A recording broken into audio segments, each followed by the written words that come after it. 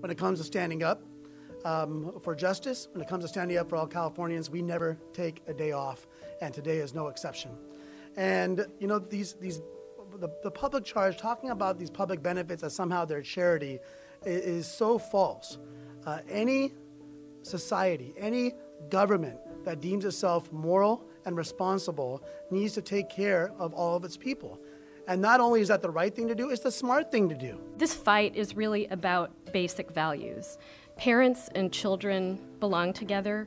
Families need to make sure that their children are fed and not going hungry. Families need to make sure that everyone in the family, in the household, is taken care of and gets the Medi-Cal and Medicare care that they need.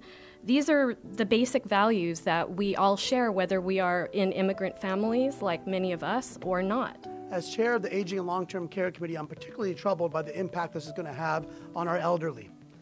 When you take into account some of the factors, the Medicare Part D, Medicaid, Section 8 housing vouchers, this is clearly targeting our parents, our grandparents, people that have sacrificed so much for us to have the lives that we are able to enjoy in this great country and in this great state.